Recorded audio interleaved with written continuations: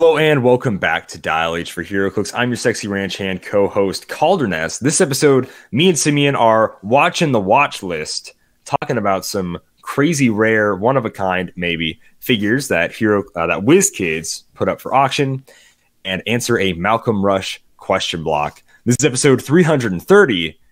Howdy, howdy, let's get rowdy.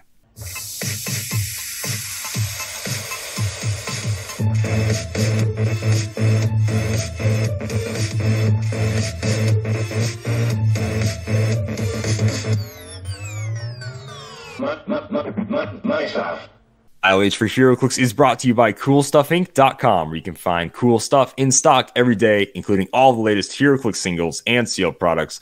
Make sure you check them out at CoolStuffInc.com. Joining me, like always, in my studio is co-host Nemesis, Simeon Bruce. What's going on, Simeon? Oh, just inner circle things. Oh, we're still on that? Yeah, I really took it out of me. I thought it was putting that watch list together. Oh, yeah, putting the watch list together. Yeah, you got some of it. I missed a couple figures, apparently. I'm sorry. I try and make this world a better place for you behind the scenes, like some sort of Oz dictator man. It's just what I do. Can't believe you guys don't appreciate it. Nice guy. I really appreciate the watch list of Black Widow and Captain Marvel. Those are like the biggest ones for me. I really hope you guys nerf those in the ground. Just make them unplayable, honestly, because I don't really like Black Widow that much. She has the shifting focus versions are fine, and the bike is fine. So yeah, just like totally nerf this one in the ground. Just that'd be fantastic. I think that would be great. Like if you could make her unplayable, like how you pretty much made Unimind unplayable, like that would be awesome. And people can argue with me about Unimind not being playable or whatever. Save that for Dan Powell. But I really do. Much less playable. I would love it if you could just make them like completely unplayable. That would be fantastic for me as a person. So let's get into what made us happy this week. Was putting together the watch list with you and your inner circle buddies. Was that fun? No. That what made you happy? What made me happy? That's work, right? Making you open a box. Ah, okay. So I have this box in front of me that says no open, do not open. Simeon told me he would have to wait. I have to wait until he tells me to open it.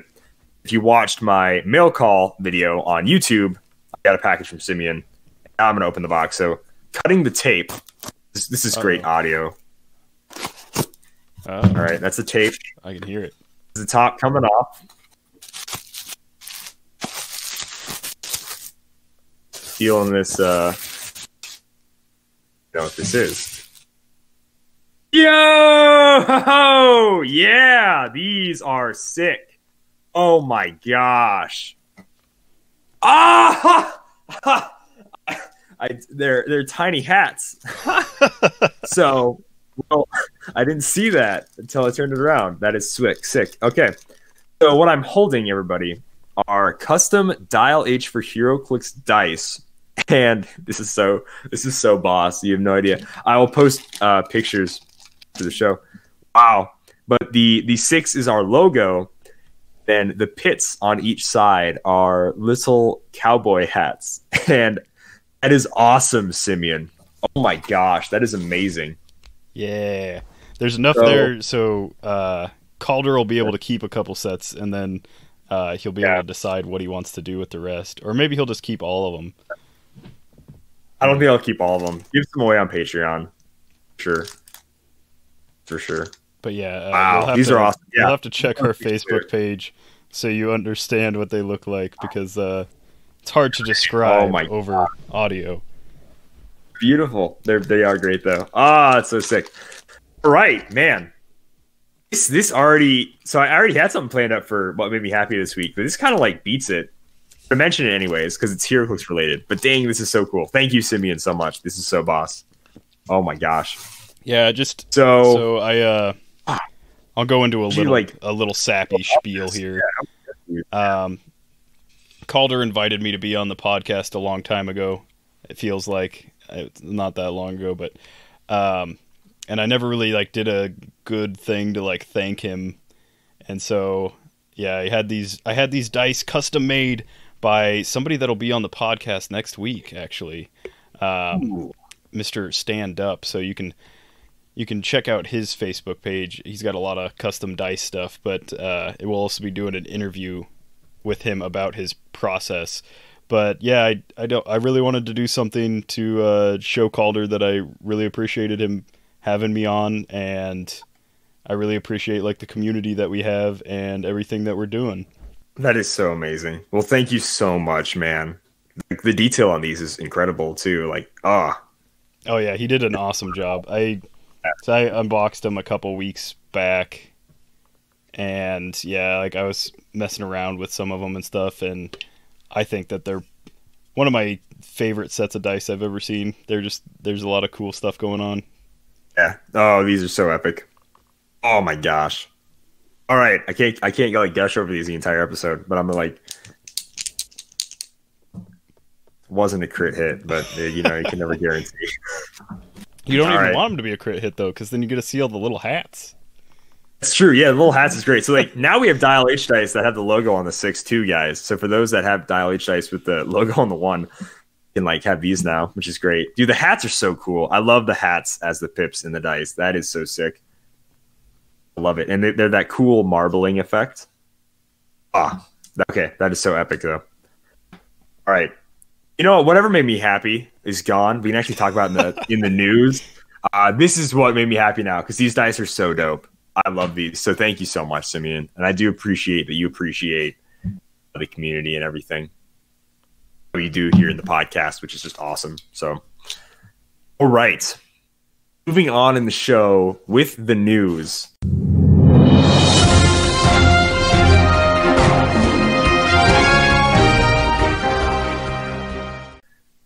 This will also count as news, but it's sort of what made me happy this week. But it's not as good as these dice. So Thialand, Heroclix Thialand has been posting these pictures. I don't know if you saw these, Simeon, of the tournament they held, and it's just really cool. Like, I don't know if it's 300 modern or what it is. I'm seeing some pretty competitive stuff on these tables. Like I'm seeing some dark phoenixes, I'm seeing some dark sides, etc. But what I really like most about the Heroclix Thialand page is the I don't know, how do you say this? The artwork, the big banners, and like cool table setups they have of Heroclix. Like over there, Heroclix is huge. I probably should have shared these to our Facebook. We should go check out the Heroclix Thialand page. So they held some kind of Heroclix tournament. I don't know if it was. I doubt it's a WKO, but probably some competitive tournament, because there's pretty competitive figures being played, and they're constantly posting updates about what round it is, et cetera, et cetera.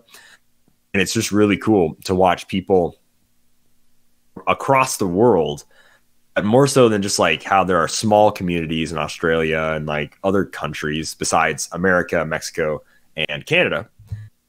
Like any country besides that just has a really small crew, it seems. Like the fact that these guys have bigger in-store displays for Heroclix than any store in America pretty much has is amazing. And they're all custom made, because they're all like brand new and they're not for any specific like set or anything. So it's really cool to like look at all the banners and like cardboard cutouts of big Heroclix figures. It looks really awesome, and it looks like such a pure, beautiful Heroclix atmosphere. They had some Dice Master stuff in there too, but I really dig that. I really dig what I've been seeing at the Heroclix Thialand. But we can go ahead, talk about the figures, Simeon, those ultra rare figures that Mr. Porter was talking about here. So Scott Porter did a impromptu video.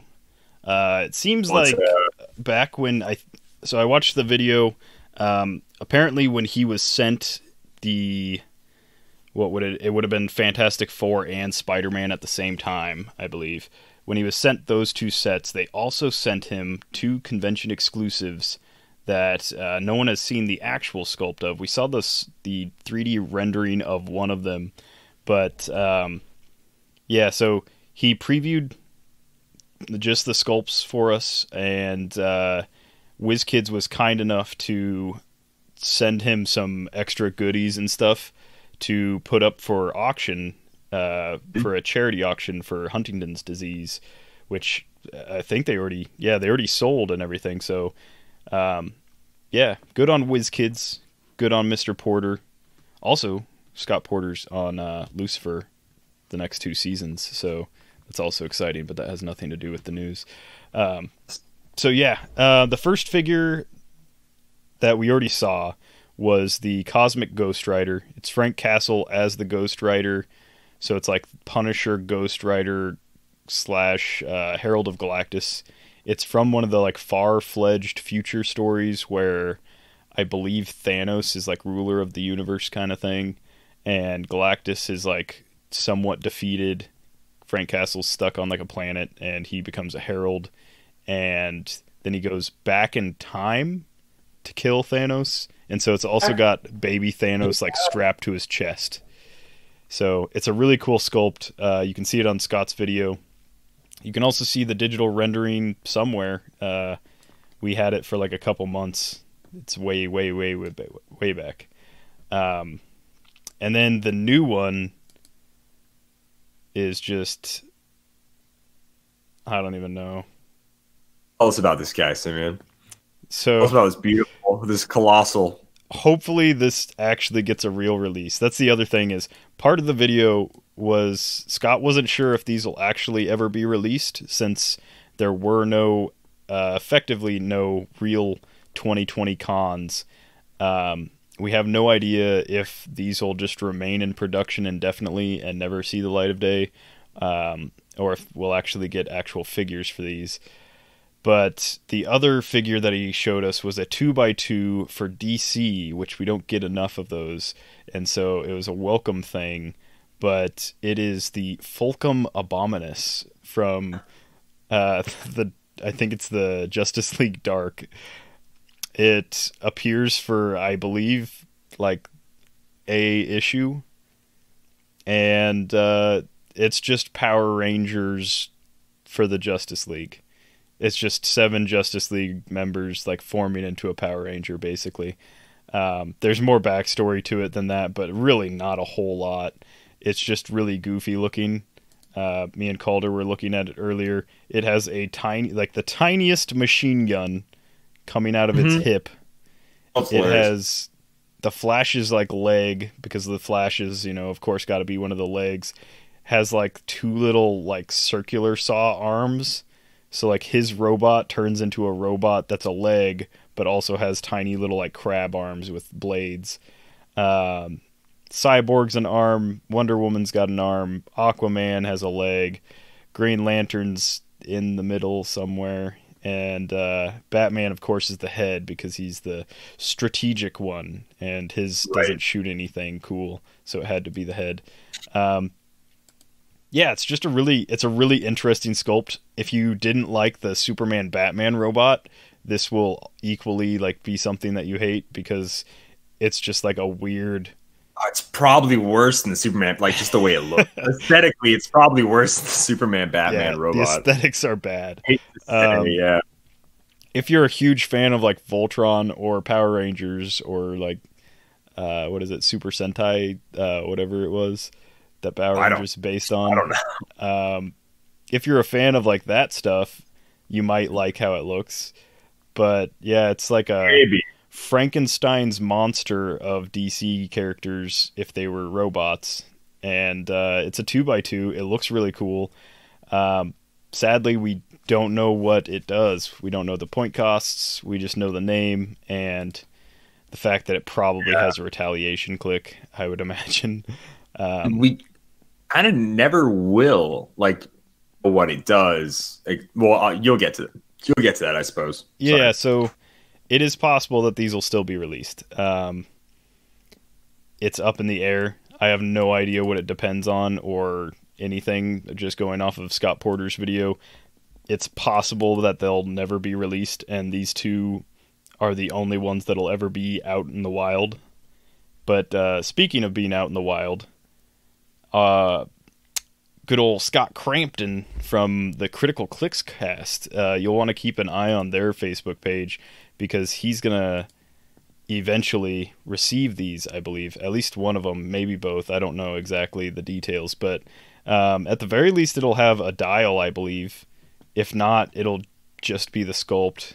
I'm not sure exactly which, but we do know that it doesn't come with the cards, so these would never have been legal to play anyhow without cards and being such a limited release.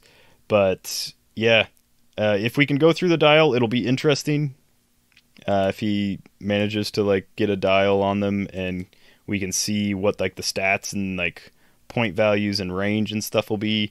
Sadly, we all have no idea what special powers or traits or anything like that do, which is always like, especially for cons, it's usually like one of the biggest highlights is the traits and special powers.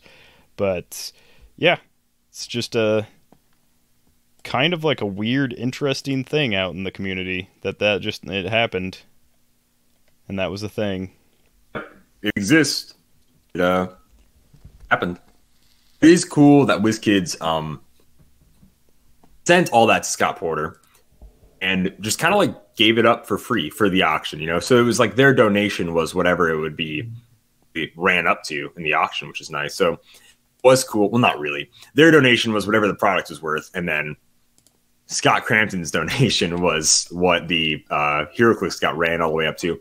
I am curious who else was Deep Pockets McGee running up Scott Crampton, since we know David Newark doesn't play anymore, who was our regular big spender of our regular $1 million man, I guess. Yeah. Well, that's the thing is, if someone was like bidding on these to resell them, there's like zero resale value in my opinion.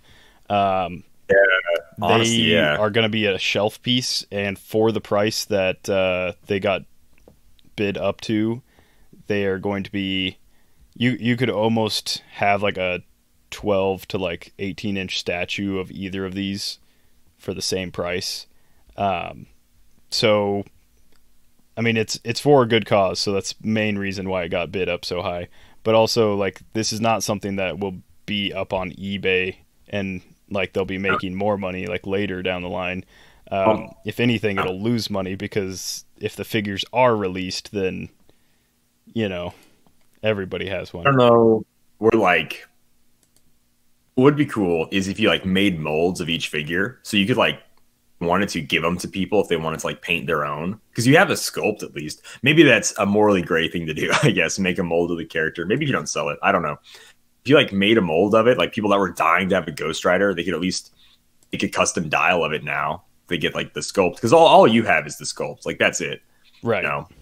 You could just say, I have the one original sculpt, make a mold of it. That's the cosplayer in me at heart, is like, I like making molds of stuff. So that would be fun. I mean, we could kind of like make guesses, like if the Cosmic Ghost Rider has like a special speed power, is top dial, we could probably be like, it's got to be like hypersonic. He's on a space bike, right? It's got to be like some sort of hypersonic that lets you do stuff. And depending on like the points, we can look at figures that are like, if it's similar to like the Silver Surfer, who's also a Herald, also space guy, can also like hypersonic. We can kind of make some like random judgment calls and form like a impromptu card for these figures. But yeah, no, it is really cool. I'm okay, I guess, with these figures being what they put up for auction because they're not Captain America. I don't need to own any of them. I feel bad for anybody that's like a Ghost Rider or Punisher fan that would need to have that. Or for now, they just haven't complete Ghost Rider or Punisher collection for like ever. For somebody who's a huge fan of Fulcrum Abominus. Oh, that not so much. My favorite character. Or someone like even a Thanos fan, right? Like all Thanoses are already pretty expensive to get, and now you have like it's one baby Thanos I'll never be able to ever get, which is like a huge bummer. So a lot of people are going back and forth saying like these should never be released, like that's the way it should be. Pretty much if anybody but Scott would have gotten them, I might have agreed with you. But since Scott got them, release them. Just release the figures. Say like in the next week that you're just going to release the figures. I would be okay with that, to be honest with you. I'll love Scott. Sorry, I'll love. They drop the previews before he gets them, and just oh my gosh, that would be hilarious. It'd be so sad, but sad. Yeah, yes. sad. Anyway, anyways, so that was that. And that was pretty cool. That was something that happened this week. So we actually did have a little bit of news this week. That and watch list. That's right. This time of somewhat limited play, there are still figures that WizKids makes that are they just botched them. And by botched them, I mean they made them too good. So what's on the watch list here? Let me go over it really quickly. Q3 2020. Mania, baby. Yeah, Q3. So Heroclix watch list is a process by which, if you don't know what the watch list is, let's go over this. They have a quick description of like what the watch list does, is what it's all about. So watch list is a process which we identify figures and or other game elements we feel may have a negative impact on the game of Heroclix. Being on the watch list in and of itself is not an errata or change to these figures / game elements, but rather an indication that these figures and game elements are under review and scrutiny, and action may, little idolize there, may be taken on the figure game element if we feel that it would be in the best interest of a healthy Heroclix gameplay environment. Actions that may be taken can range anywhere on the spectrum of no changes at all if we determine after reviewing we see little to no negative impact on the gameplay from a figure game element in question, banning the figure and game elements if we determine after review there is no viable fix that would reduce or eliminate the negative impact of the figure / game element. Yes, please ban Black Widow. I would be okay with that. Anyways, as we are constantly evaluating each and every game element and its effect on the game of Heroclix, we reserve the right to add figures and game elements to the Heroclix watch list at any time that we deem necessary. However, we also intend on making a quarterly assessment of Heroclix game elements that are currently tournament legal, i.e. current modern age. Report if any figures and game elements need to be reviewed for the health of the game. So these are the figures that they're looking at. Now, they've only ever banned one figure. They've only ever banned Felix Faust, and that's because he literally stopped you from doing literally anything. That was actually not a ban. That was a early retirement. It's true. That wasn't really retirement. So yeah, they have not banned any figures. That's my bad. That was after they like errated him once, I believe, right? Yes. So, yeah, they already errated him, so like you couldn't prob his die and like other stuff like that. So yeah, they have errated him, and then they also made that one thing within 6 squares as well. So if you don't know Felix Faust, we're not going to go into it. But anyways, he was real bad. He was real bad there for a while. Yeah. The figures. So yeah, they really. I don't think they haven't banned a figure. A single dice. I might be wrong if they have, but I don't think they have banned a figure. So I mean, to my knowledge, like again, like I haven't been in the game since the very beginning, but to my knowledge, they've never fully banned anything. There's been stuff that wasn't like modern legal, but I don't remember anything being just like straight up like this is unplayable. Like if we want our community to be healthy.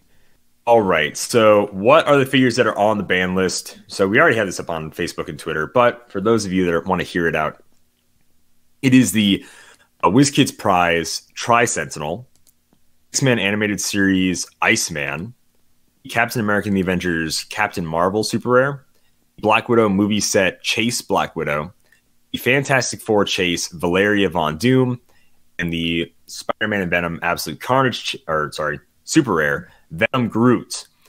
So kind of some reasoning, what figures, why they're on here.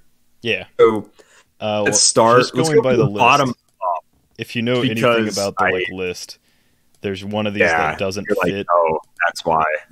All of these do that's true. Free damage in some way, quote unquote free damage in some way, except for Iceman. But you said starting from the bottom? Start from the bottom because the top two, there's more for me to like talk. Oh, that's cool. You hover your mouse over the yellow part. I saw that. Up. I didn't even notice that. Yeah. Oh my gosh. Freaked me out at first. Yeah, that did scare me. All right, sorry. Yeah, let's go from the bottom up because I have a lot to say about the Colossals. Okay. So because there's from bottom up, we'll do these two at the same time because first is Venom Groot. He's a super rare. He's 35 points. He's not unique. He's got 4 range. He's tiny size, poison, all that stuff. Symbiote, call and help from the Venomverse.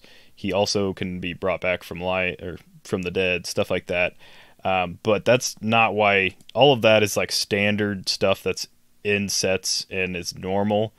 The reason why he's on here is the same reason, and I imagine it's only because this other figure's on there, and that's Valeria Von Doom. So her big thing is the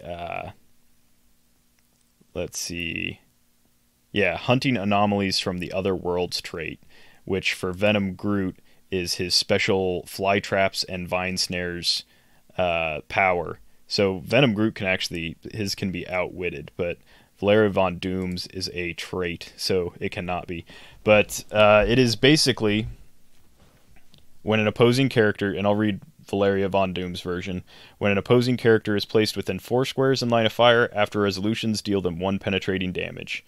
That on its surface is not bad. We have Spiderling, who was similar for similar points, but it was only when like Colossal Retaliation was activated. So it's something that like you would think would be around Colossal Retaliation or something like that. Venom Groot's version of the trait is when an opposing character is placed within 4 squares of Venom Groot, choose 1, modify that character's attack -2 this turn, or after resolutions deal that character 1 penetrating damage. If that character occupies printed hindering terrain, choose both. So the main thing is when Venom Groot does his, it just says is placed within 4 squares of Venom Groot. And when Valeria does it, it says is placed within 4 squares and line of fire. So Groot actually gets around having to see the character that's placed. So he can do this around like walls or through walls, through other characters. Valeria, you have to be kind of more careful with it. And the biggest problem with this is it actually becomes a very good offensive tool with how many figures and abilities we have to move opposing characters. So we'll just go, the main reason I believe it's on here is on your turn, if you're playing a Valeria Von Doom, there's 2 different rings that allow you to move an opposing character. One does a Force Blast, it knocks back a character 1 square.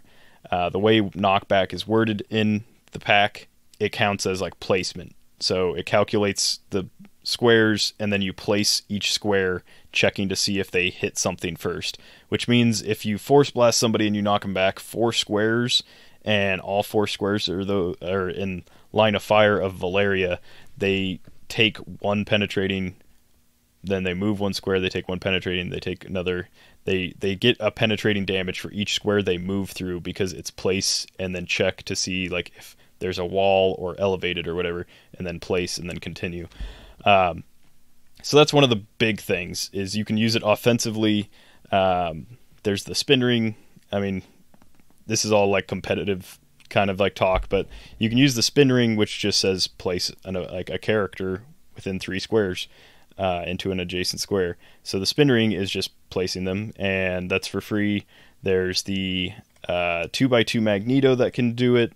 You could technically TK somebody, like an opposing character, and that's placing them. Of course, generating figures is placing them. Trouble Alerts is placing. Troublemakers, retaliation, all of that's placing. And if it happens within 4 squares of Groot or 4 squares in line of fire of Valeria, it's a good defensive thing. But I think the problem that they're looking at is like the 2 rings, the influence and the spin. Anyone that can do like Force Blast. I think it's really cool with the WWE slingshot, where you can actually like throw them in a direction that you pick. So that's another thing that like probably doesn't help. So in my opinion, if they're going to fix this, which I honestly don't know if I think it's broken enough for them to fix, because I feel like you have to invest like a decent amount into your team. Not really, but probably I'll say like 50-60 points at least. So like about a third, no, that'd be 100. About a fifth of your build, I think, if you really want this like trait to really kick off. But it can also just be like Valeria plus Spin Ring, and then you just have that option like the whole game. And the Spin Ring especially gets around Colossals not being able to be knocked back. So That's a big one, but yeah, anything that like lets you place Magneto, stuff like that, it just becomes a really good offensive tool, and it's kind of like Shredder's. Just makes invincible and protected penetrating damage really big, really important. Makes single click figures almost like obsolete in a meta where they're allowed. Well, you pretty much hit the nail on the head. So I really don't have much input for Valeria Von Doom and Venom Group, but like that is what they do. They have a huge impact on the game. So yeah, it totally makes sense why they're on the watch list. So I guess I have to talk about Black Widow. Sadly, as much as I don't want to, and I hate her. So Black Widow does a lot of things for 1/3 of your build. She can do a lot of stuff. The problem is how much she does for free and how much is also just passive. So probably I would say her biggest one is her first trait, which is espionage patience. So Black Widow is on a theme team. She has Avengers and Spy. Or your starting force has 2 other characters with the Black Widow movie sets symbol. So Avengers is a great keyword, obviously. Spy, not so much. But Avengers being a strong keyword, I don't have to tell people how strong Avengers is. So yes, used normally on a theme team, almost always. Pretty much always on a theme team. Standard friendly characters can't have their attack rolls of 10 or more rerolled. Opposing characters targeting those characters can't have their attack rolls of 4 or less rerolled. This is insane. It is a map-wide effect. It does not require line of fire or anything from Black Widow. She could be all the way in the back, and it does. This only stops when she dies, and she's already kind of hard to kill. So you can't re-roll anyone's attack value that is a 4 or less. So if you crit miss, man, bro, that sucks. Even if you have prob, even if you would spend the theme prob, can't re-roll it, bruh. That sucks to suck, man. So yeah, it's horrible. This is probably the worst. And I mean, if they crit hit, it's useless. You literally can't do anything. You're like, oh well, I guess I'm taking an extra 1. You know, like that's all it is. That is probably the most like crippling like thing she does. But don't worry, she does more. So her second trait is Opportunity, which gives her traded stealth. Starts the game with 5 tradecraft tokens, just like Phil Coulson and Fury from Captain Marvel. Free, remove a tradecraft token to choose an opposing character within 6 squares and line of fire until your next turn. That character can't use a standard power until it's displayed on their dial as a colored square and can't have their combat values positively modified. So any pick a power figure or figure that has equipment that gets a power from the equipment, right, can't use any of those powers. They can only use what's on their dial. They also can't have their combat values modified. Now, I would have loved if this figure would have came out on a certain, mind creature of certain eternally living people came together and then made that mind creature. Like, that would be really cool if she existed in the same timeline he did and got played at the same time he did, but she didn't. So the character she's the best at nerfing at doesn't really like affect too much, but this is still a super crippling trait. I mean, there's still plenty of pick a power figures that gain powers from traits or special powers. So even if you have a special power, you can't use it because it's not a colored square. For 100 points, it completely nerfs 90% of Darkseid's like dial. His entire defense of like impervious on a 50-50 and being able to reduce penetrating damage and protected pulse wave. She just gets rid of that because it's not a colored square. It's a white box. This really affects more than you think, just by the fact it also gets rid of special powers too. So that is huge. Now that is you have to remove a token for it, and you need line of fire, but it's still insane. Maybe I would say you could choose one or the other. Can't have their combat values modified. Can't use powers unless they appear on dial. Maybe not both. That would be a very soft way to fix that power. Then she also has a stop click. This isn't a big deal. Phil Coulson and Nick Fury have these. It's whenever this power is first revealed, you remove all of her tradecraft tokens. You heal her that many clicks. That's not a big deal. I don't think so anyways. Her second biggest thing is her special damage power she has for the first 2 clicks, which is Web of Intrigue. Leadership and Outwit. So on top of like all this stuff she has, she also just has like leadership and outwit too, which is pretty insane. Free, remove a tradecraft token to generate a Black Widow movie set symbol 003 Widow Initiate or 006 Widow Recruit on click 1. So you just straight up get to bring a character from outside the game. Biggest thing here, though, is they are characters with a printed 3 damage, and one has poison, which can choose a character or a team symbol, I believe, and then you can do penetrating damage to them. So Black Widow, for free on her turn, and make you not use any of your powers, can outwit any powers you do have, and let you not use any combat value modifiers. Your stats can't be upped. You can also bring in a character this is all after being, let's say, carried up all the way across the map. You can then bring in a character, which can then penetrating poison you, then punch you if she wanted it to as well. You can do all of that for free. Also giving a static +1 action for our whole team. And if I roll a 10 or higher, you can't re-roll it. That quote-unquote free character has 2 rollouts and like average combat values for something that's just quote-unquote generated. It does have a point value. It's 25 points. But for something that just comes in, it's got a lot of stayability. I think a great thing would be just make her only have 2 tradecraft tokens. I think that would be a great nerf for her. That'd be fantastic, personally. Yeah. Anyways, but like, that is what she does. She does an insane amount for free. Not to mention that defensively, she has stealth and combat reflexes. So you can't outwit her unless you see through stealth.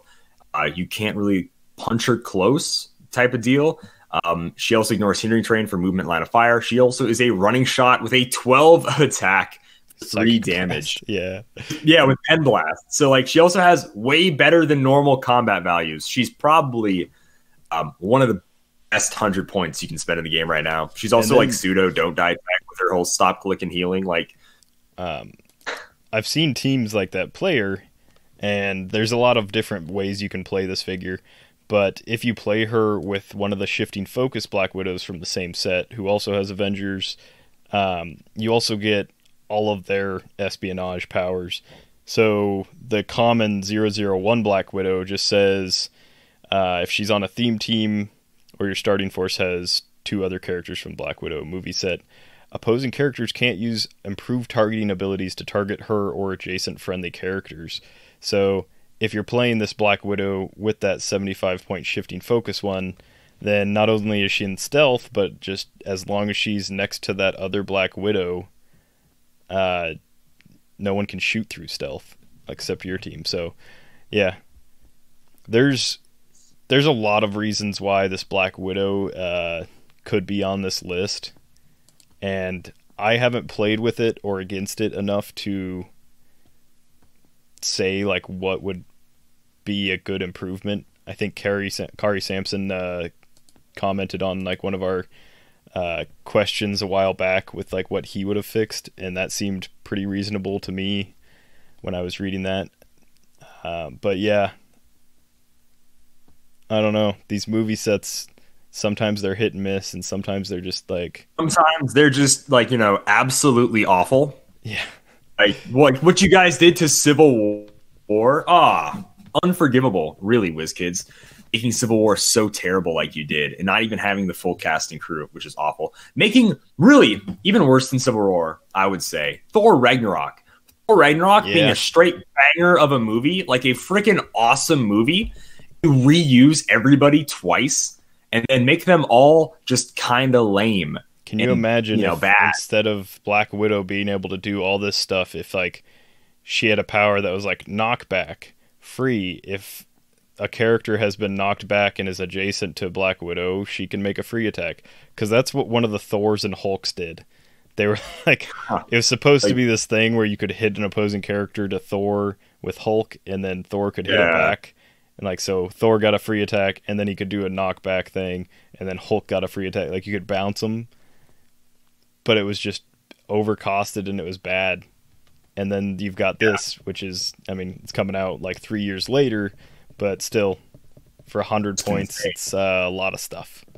Lot of stuff. Let's talk about something that's even less points and also a lot of stuff. Coming in at the, what is it, 90-point line, or is it 95? 95. 95 you can also fit it for the low dial. Yeah, so Yeah.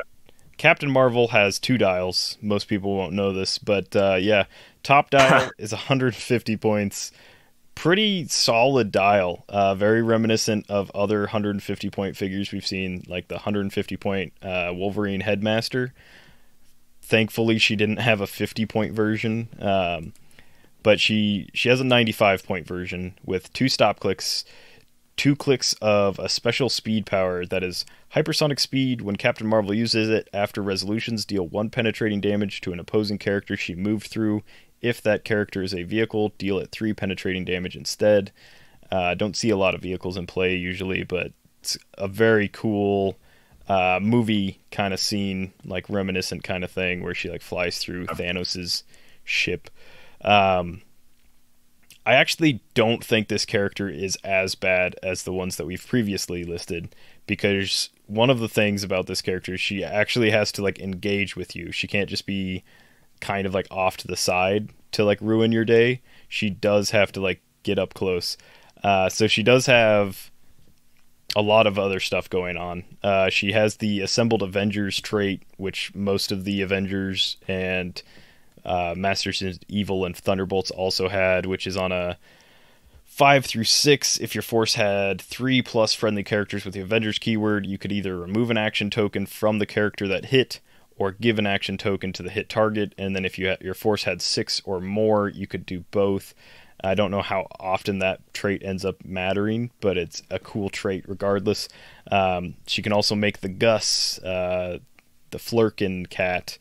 And that's free once per game. You generate Chewy Bystander. He has Perplex, Giant Reach, Blades, Flurry, I think Super Senses. I'm not 100% sure. I'm not looking at the cat right now.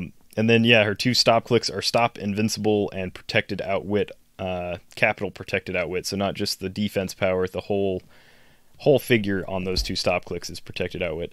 So she does another thing that, like, I mean, the last 3 characters we talked about do, and that's free penetrating damage.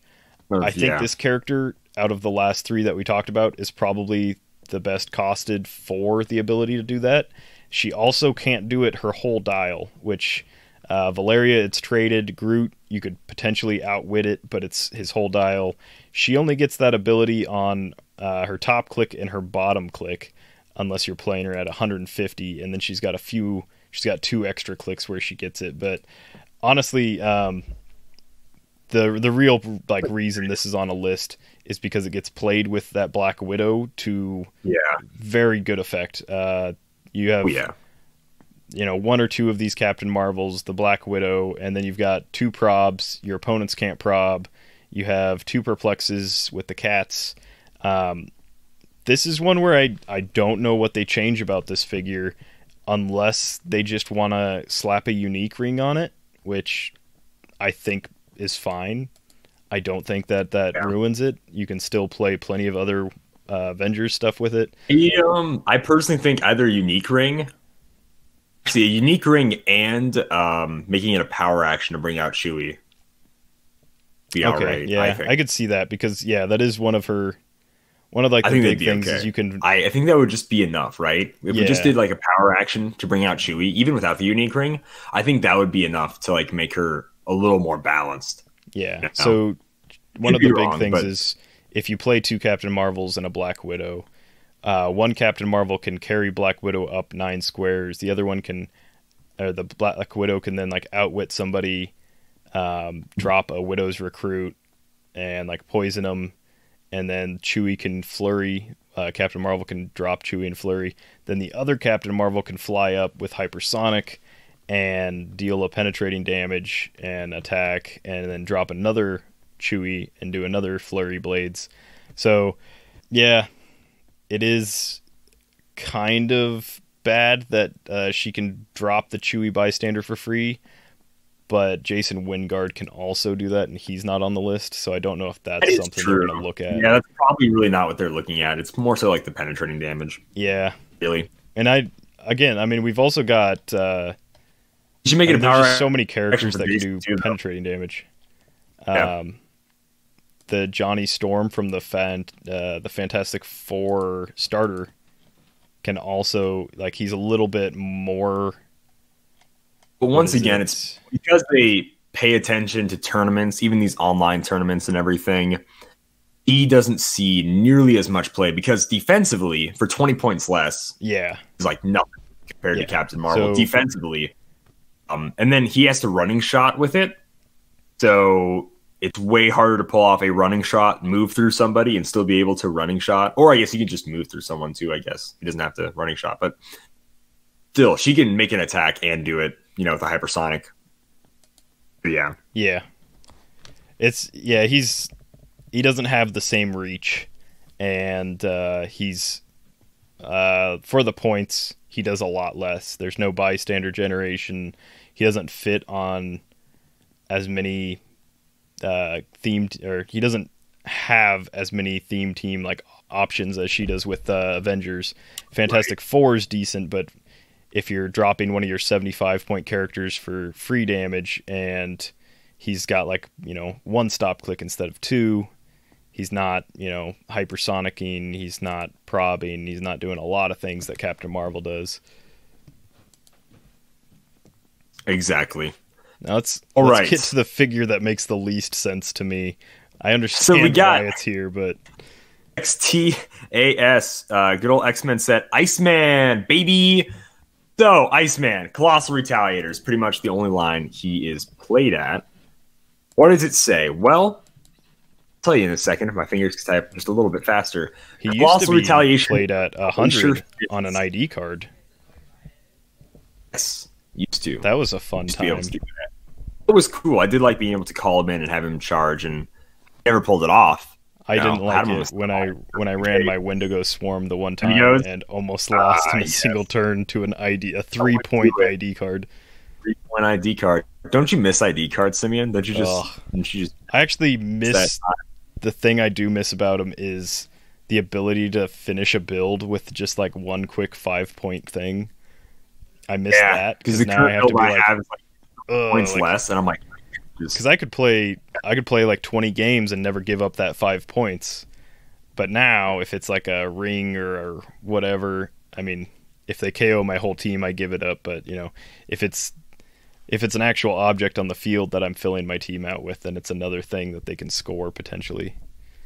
But anyhow. All right, so Iceman, though. Iceman. All right, so... free. If no friendly character has been placed this turn, choose an opposing character that attacked Iceman or damaged a friendly character since your last turn, period. That part doesn't really matter. I hate to say it, guys, but we'll get into why that doesn't matter anymore. It sucks, but it doesn't matter.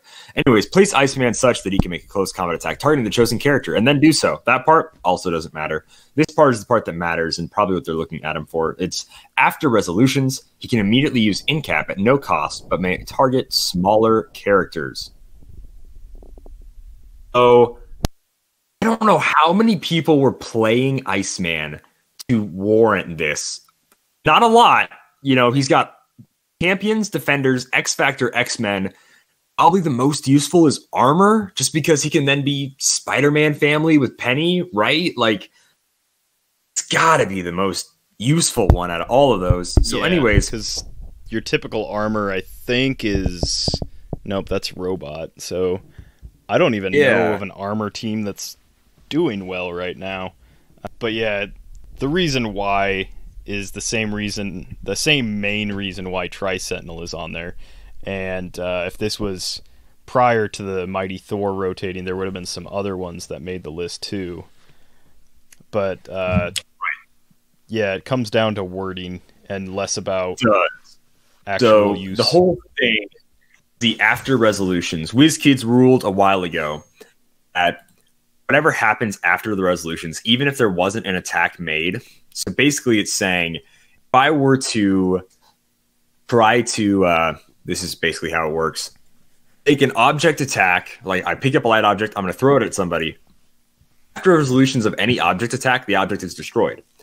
Now let's say they hit a shape change roll and there's no other valid targets. Well, now I can't even make an attack. What happens to the object? Rule still gets destroyed. So that means the after resolutions effect will still happen even if there is no target. Which is super weird because that means your Colossals can now walk up, even though they're supposed to retaliate. They can now retaliate against nothing because nothing bad has happened to you yet. They can just go ahead and walk on up, say blah, blah, blah, blah, blah after resolutions, and then in-cap you. And you're like, are you serious? You didn't do all that first stuff. And you're like, yeah, I don't have to because it's this way. Yeah. So don't need to fix these things.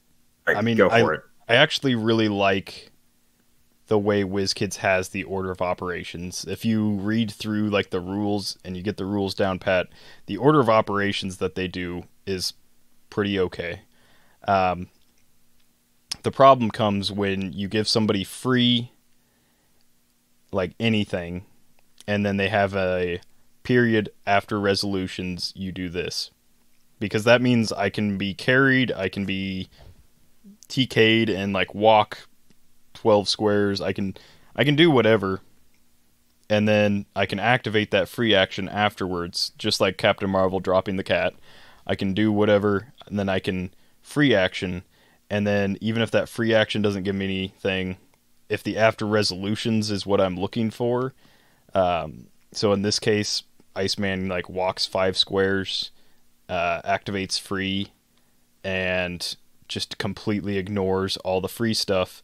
That free action ends, and then you move on to the after resolutions effect, which would include all after resolutions effect, but his is the most important, which is he can immediately use in-cap at no cost, but may target smaller characters. So ignoring the colossal indifference thing. On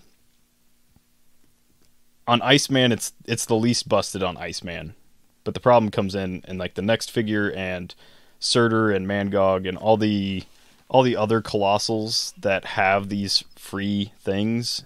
Some of them have them as power actions. Some of them just don't have the after resolutions wording. It's literally just, there's no after resolutions. It's just like tacked into the free thing. So if the free doesn't qualify, then you don't get the rest of the stuff.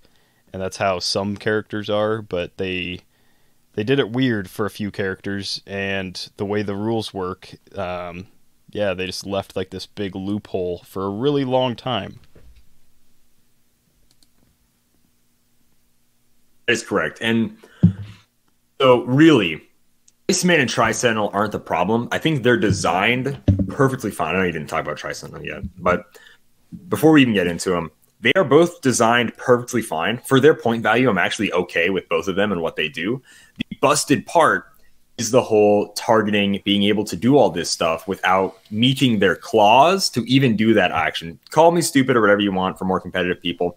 But the fact that you can do this without meeting the first quota of that trait, you know, or whatever power it may be, is just busted. And I really hate it. So because Mangog, Surtur, and other Colossals still exist, and I love playing Golden Age, and I hate playing against those figures in their Modern Age, and I'm going to hate playing against those figures in their Golden Age, but prefer WizKids fix their order of operations, style, attack, and how after resolutions works. Because right now, especially even with objects and everything, it is, I would say, quite literally a broken game element. And by broken, I mean busted and like really good. It physically doesn't work the way it should. It doesn't make sense. And I don't like it for that reason, because it doesn't make sense that you should be able to do that. Yeah. The whole reason, say I'm stupid or whatever, that's fine. But like, it doesn't make sense. I think the whole reason you're getting these characters like at a discount for point value is because they have the caveat that like it's a retaliation effect. So the whole reason why there's all these like 35 and under, I think 35 is like the highest Colossal Retaliator.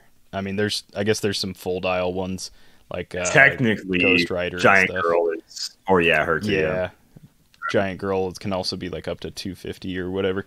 But the reason why you're typically getting these for a discount is because they come with the Colossal Indifference, which again, Dark Phoenix didn't make the list, and she also doesn't have Colossal Indifference. I think she might be a bigger problem than Iceman. Like, she's for sure a bigger. She's definitely on way more teams than Iceman. Like, I don't get it, man. Iceman wasn't included because of what he does. He was only included because he shares because he's the only other Sentinel. Yeah. So, but I'd say Dark Phoenix on the right team is on par with Tri-Sentinel as far as effective like abilities and they kind of missed the mark on not giving her the indifference. They also missed the mark on letting her heal, in my opinion. So the main thing with Tri-Sentinel, and I think if this ruling had been made at Worlds in 2018, I think I might have made like top 16, because my Tri-Sentinel team was pretty good, but it wasn't walk 10 squares up and then blow up everything in 3 squares and deal damage to everything within that area. Especially since like Worlds in 2018, Tri-Sentinel had only been out for like a month or two. Most people weren't really playing it yet. And I came in with 3 Tri-Sentinels, some Joker's Wild, Green Lanterns, Sheriff Strange, and what was my other thing? The Shadow Lady that from Harley Quinn that could Nightshade. She could zoop people around and stuff like that. So the ability to walk. So again, like Tri-Sentinels can like take a power action and walk 8 squares, and then they have sidestep, so they can sidestep to 10 squares from their starting area, from where they started. And then they can activate free. If no other Colossal Retaliation power has been activated this turn, choose an opposing character, blah, blah, blah. Doesn't matter because you weren't attacked or anything. You're just activating a free power because it's free, so you can activate it. Regardless of what says after free, you can just activate it. You don't get to place them, you don't get to do Pulse Wave, none of that. But what you do get to do is, after resolutions, destroy all blocking terrain within 3 squares. Which, if his Pulse Wave goes off, that's thematic. His Pulse Wave goes off, and then after resolutions, all that blocking's destroyed because it's a big old Pulse Wave. And it destroys blocking. That's cool. I like that. The problem with it is his speed power says when he destroys 1 or more pieces of blocking terrain, after resolutions deal 1 penetrating damage to each opposing character that was adjacent to 1 or more destroyed pieces. So it doesn't stack, but if you're on the right map and building with Mystical or even Hellfire Club, I guess to an extent, you could probably do Robot and Sentinel still with like the new sets.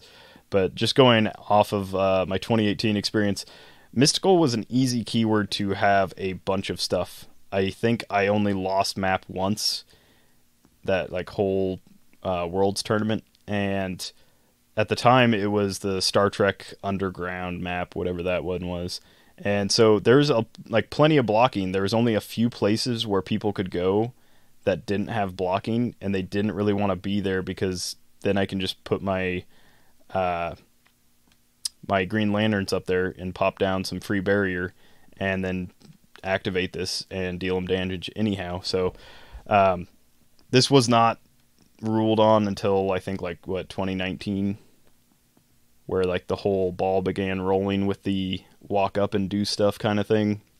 So before it was you had to like shoot the blocking with Tri-Sentinel or walk through it because he has improved movement, destroys blocking, that kind of thing. There's like a lot of options and ways to do this damage without it just being a 13 square reach, technically.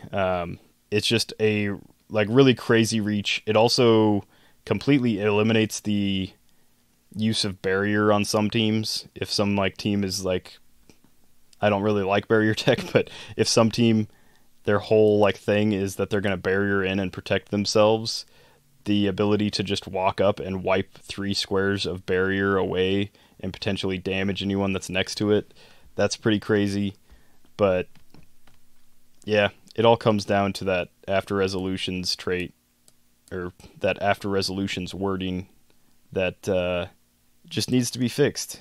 Because on the surface, Tri-Sentinel, if he doesn't activate this as free and destroy that blocking, even with that power, I don't think he's too oppressive. He's annoying that he can do that.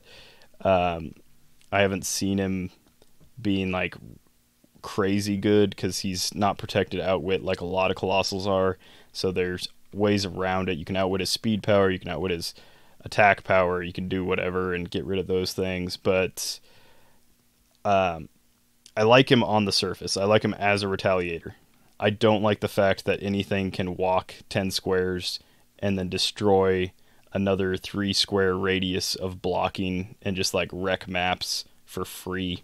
That just seems like a huge oversight, you might say. Yeah.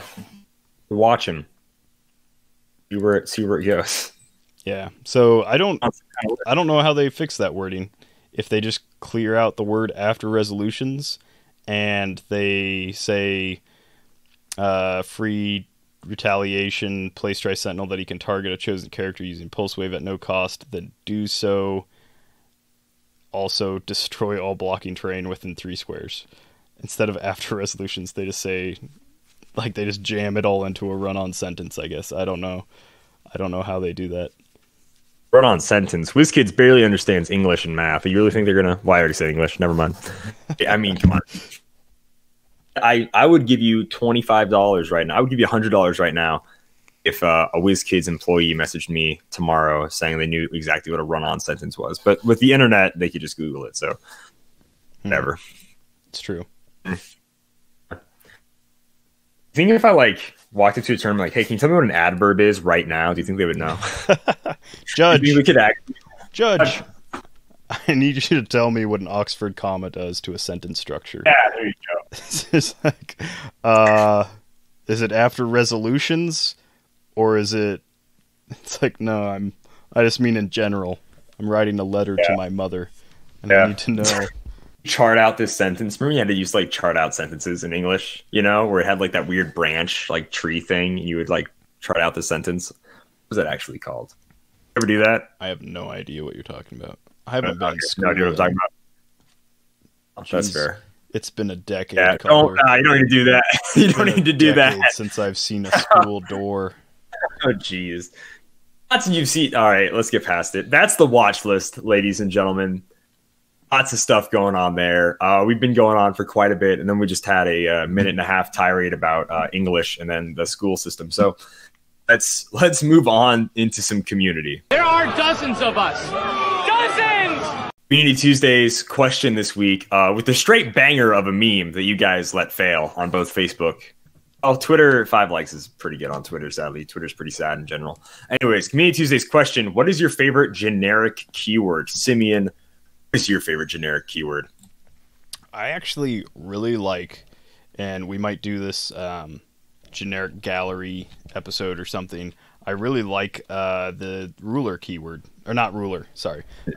It goes around like ruler, but the deity keyword. Oh, sure. And so I don't know if we got many people say that keyword, actually. That's a little unique, actually. Deity, actually, so they've got a ton of pretty solid figures. The only problem is you can't run the theme team unless you're doing close to a 500 or 600 point game. So some of the cheapest deities that we've got in recent history is the 85 point rune, the 85 point chase Avengers 10 million BC Black Panther. Other than that, it's usually 100 points and up. So all of the super rares from Avengers Infinity, the 2x2s, except for Groot, but Lord Chaos, Infinity, Eternity, Living Tribunal, those are all deities.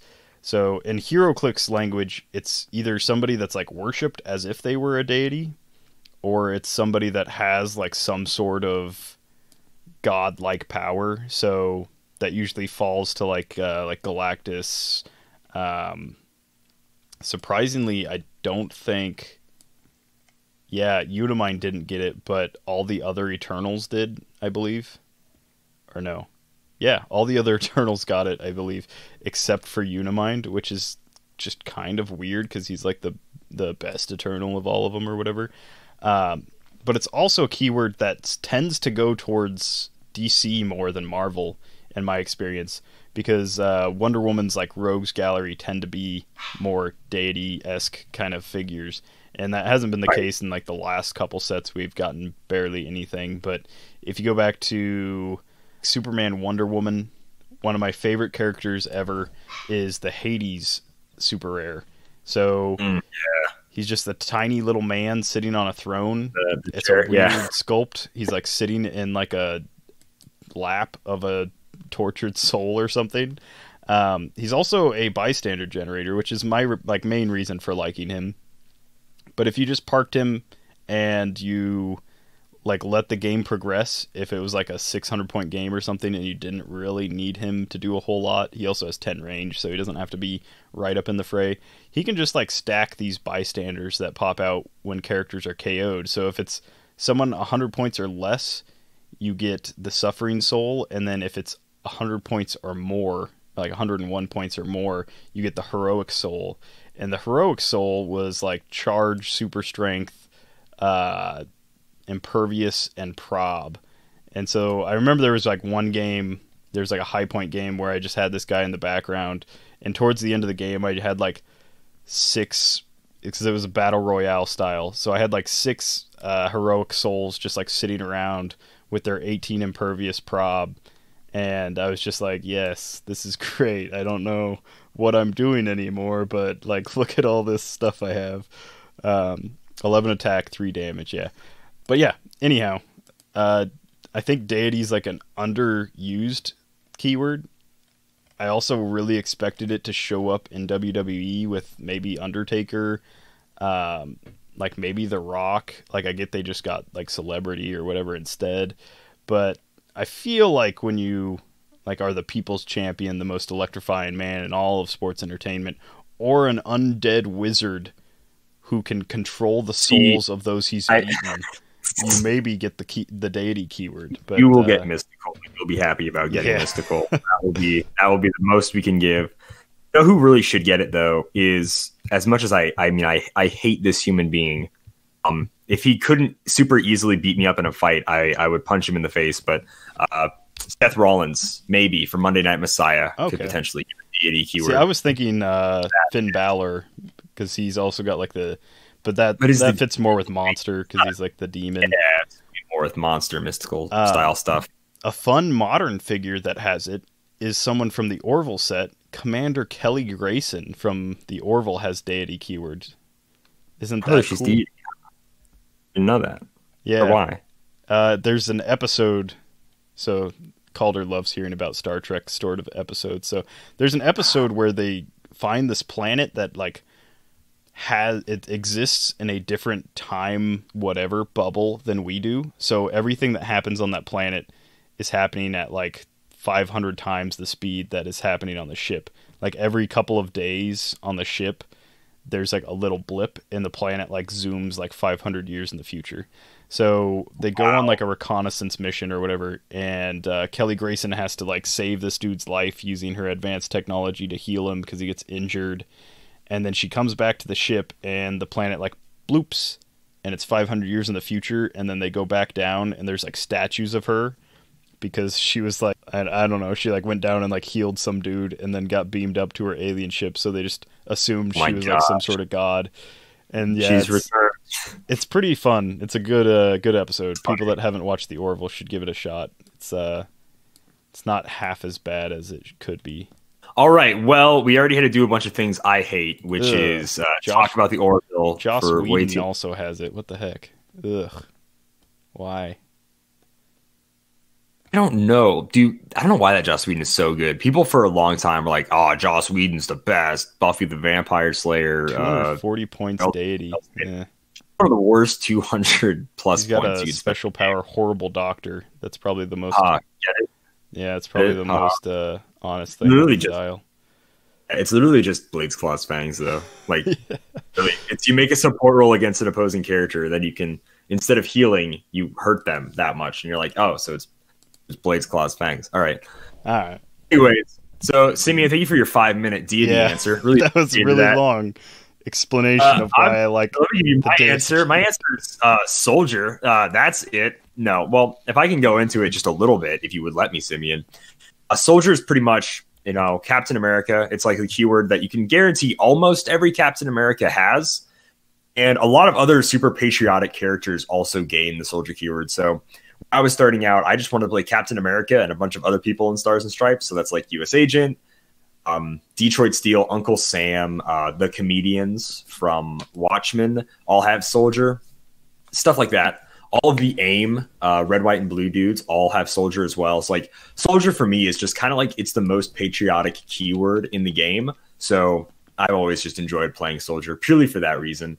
And 1776 makes it even better because it's restored soldier to its former glory of being a named theme team again. Well, it was never a named theme team, but it used to have theme team probs and stuff, which was awesome. And when they changed that, it cut me deep. They ruined my soldier keyword, and now it is back to its previous glory. So Yeah. reading, I like some of the soldiers too. There's a Red Skull, Nuke, Red Onslaught Nuke is soldier. also a patriotic character. I was super happy when he got.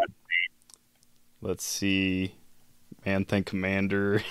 I just wanted to find as many Hydra guys, but I had to scroll too far. You scumbag. All right. Anyways, do you want to read the first one on Discord there, Simeon? Oh, sure. Over on Discord, because I remembered this week to actually post it there. My bad, guys. Bonsai Tree, Teemu, says, I wish we had more pirates, but we can't sing the song because we will get demonetized. Copyright again, yeah. We make any money on YouTube with this podcast, but yeah. I didn't realize Larry was so hard up. Him and Bob must have had to take out like a second mortgage on the zucchini apartments or whatever.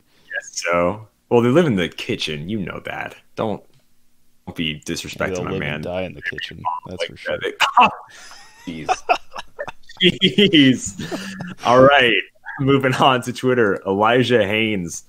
After pulling Spider-Man 1776 in a blind booster, I have accepted the soldier keyword into my life. I'm glad to see you make that decision, Elijah. Very nice.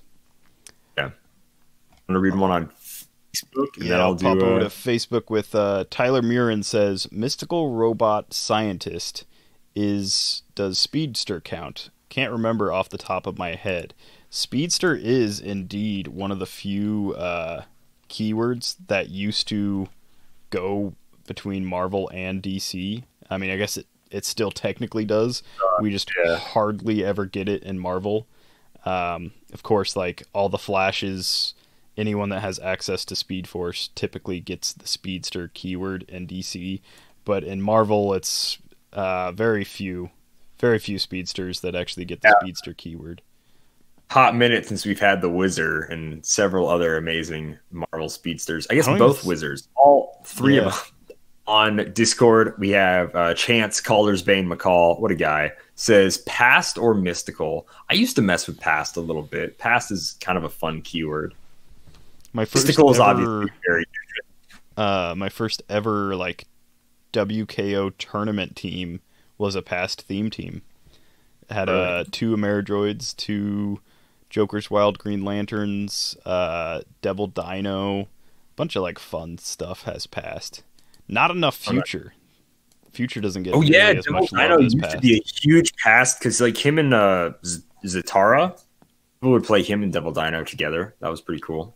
Yeah, I was playing it with Renee Tilly, the one that could carry people. Oh, she's also good. The prob anywhere on the map is pretty cool too. Yeah. Yeah, regardless of range and line of fire. What a champ. Let's see on Facebook here. We've got Tristan Campos says animal, monster, and celebrity. Mystical is good too, although they killed the team ability. That is like, it's weird that some people get the mystical keyword and not the Mystic's team ability. I guess I can see how you could be like mystical, but not necessarily like mystics. No, that you said it kind of weird. Yeah. So, in a way of like an actual magic user type of deal. So let's say like Wendigo, for example. The power that grants Wendigo to be Wendigo is like a mystical thing. They themselves aren't like a magic person. Is that right? That's how they go around? Yeah. Yeah, that's fair. I'm just going to say I'm really glad that he mentioned animal, and I'm just really glad that the animal ATA is left in Golden Age, because not that it was like overly busted, but good, like though. Generic keywords should not have ATAs that boost them, especially in like modern stuff. I can't imagine if you could give like cosmic or I don't know, I guess I would anything. disagree just by saying, okay, so we take away like cosmic and mystical, right? I would disagree because they are a generic keyword, they inherently, you would think inherently have less synergy. It seems all right to give them a ATA. They already have less synergy in general. Yeah, I think I like it as a thematic kind of like thing. I like the theme of playing like animals that have that ATA because it makes sense for like animals. I think it's like something that gets rid of shape change on like a certain role.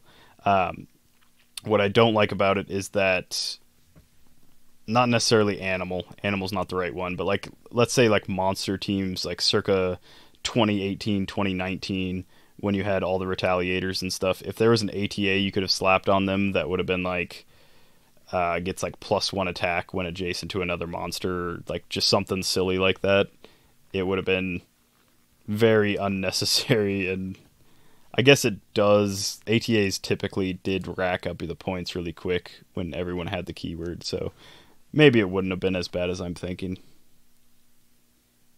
Right on. Am I next up on Twitter, I believe? Yeah. Let's do Twitter and then the last Discord, and we'll call it a day for this one. Right now, we have quite a few people were saying like Soldier, so I'll go with one kind of between that. And Little Plastic Superhero says it is a tie between Mystical and Soldier. We both talked about how good those two are, so. Yeah. All right. And last on Discord is Superfan Organous. Good old Robin Cave says, I got into this game through Yu-Gi-Oh!, so it shouldn't surprise anyone to see me prefer Mystical, an abundance of perplex probability control and overall trickiness. I love mixing as many licenses together as I can, and Mystical is one of the more universal keywords. Just about any superpowered thing will involve something magical. Obvious rival with Scientist, which tends to have a bit more tricks but less dice control, which is an interesting point. Scientist keyword tends to be more perplex, outwit, and less prob and like TK kind of things. Of course, there's like some crossover because what is it as Tony Stark or whoever in the MCU puts it, like any tech that's like so far advanced ends up looking like magic or whatever because he doesn't believe that Thor's magical. Something like that. I don't know. Yeah. It's from somewhere. All right. Well, that was in the Community Tuesdays question. Thank you guys so much for answering on all those different platforms. Blah, blah, blah. All right. Let's go ahead and do a Jedi Legend Heroclix tip of the week. You don't want to sell me death sticks. I don't want to sell you death sticks. You want to go home and rethink your life. I want to go home and rethink my life. It's a very interesting one. Certainly purely casual tip here, guys. If one player says it's this way and the other player says it's that way, if neither of you can make or find a ruling and to save time, simply roll for it. 4 through 6, it goes ahead. 1 through 3, it doesn't. He says this has worked for me since 2002. So, yeah, if you're just playing a game with your bro, and if it's casual, especially if it's golden, there are so many weird Heroclix intricacies that like you might not have an answer for anymore, especially if they never get errated in Golden Age and everything.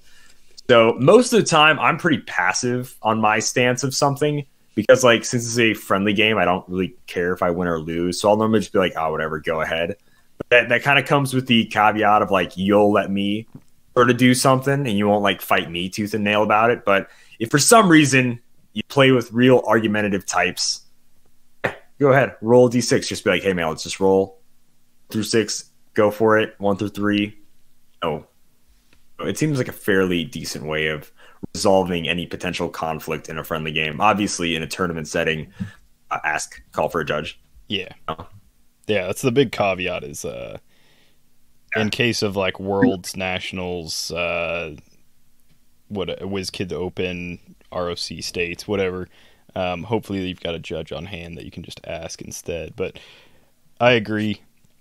Keep the gameplay going. If it's something that like is, you know, an actual point of contention and they're like, no, you can't flurry blades, you can't, it's gonna kill me, I hate it, don't do it. I mean, maybe your local venue has a judge. Heroclix as a whole is hard to find solid answers online because the rules changes. If you are Googling any kind of WizKids rule or any kind of Heroclix rules, it'll have to be like 2017 and further up. Even then, if it's on like HC Realms, if it's like a thread on HC Realms, there's a chance that it's not correct, and there's also a chance that it's been like errated or something since it got posted. So keep that in mind, especially with Golden Age figures. Their wording is not the same as modern stuff, so if you go back far enough and you look at like comments of how things used to work with somebody, it's like, sure, like they used to be able to like precision strike triple target, and somebody in the comments will be like, I love triple targeting precision strike, what a good character, and then you're like, see, it says right here that's not true. No, I'm sorry, it's not anymore. Good job, Simeon. Thank you. Good job. Thank you. Appreciate it. All right. Okay. Jeez, I'm sorry. Moving on. I'm very tired, guys. My bad. I've been like going over my speeches just everywhere today. Let's go into a Malcolm Rush question block. That's in Japan!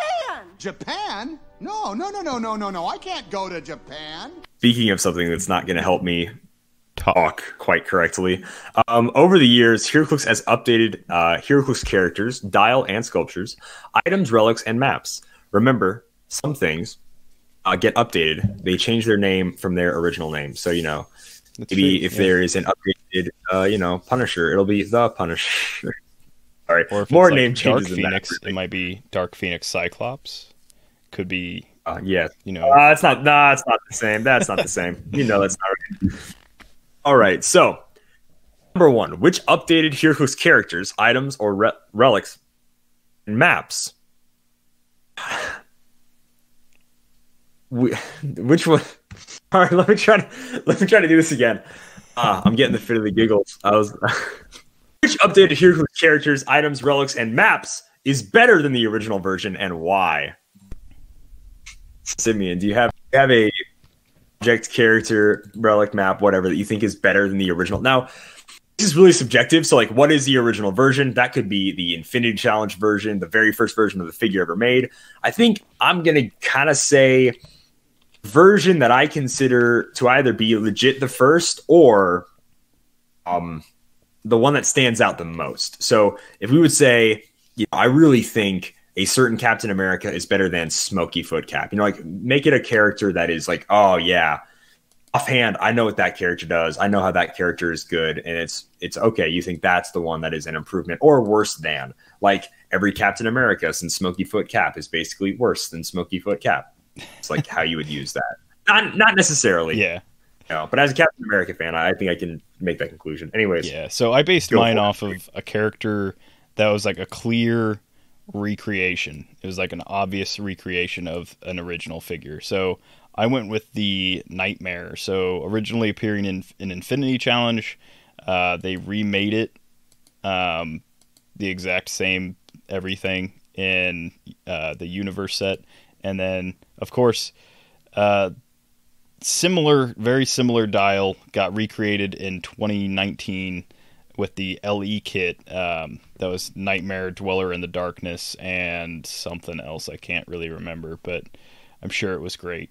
But the Nightmare, his biggest thing, in my opinion, like probably the coolest thing that like pops out to you, is for a figure that came out in, let's see, the very first set, so 2002. He has a 14 printed attack top dial, and he never goes below a 10. His 10 on his last two clicks, he's got a lot of like 13s, 12s, 11s. He just has a super stacked dial as far as attack goes. He came in at 163 points in his first two iterations. They remade him in The Amazing Spider-Man, but that's not the same. It's the same guy. It's just not like a recreation like the newest one was.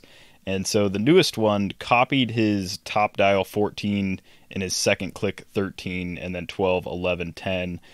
But it does dip down on his last two clicks where he's got a 9 and an 8. And he's also quite a few clicks shorter. And he's only, let's see, about 30 No, not even that. He's 28 points cheaper in this newest edition, and he has Indom because that's a thing now. So I think they made him better. They gave him, of course, the Mystics team ability is now a thing. So since Infinity Challenge and Universe, Mystics team ability became a thing. So they gave him that. Invincible became a thing, so he has that top dial. He has 7 range instead of 0.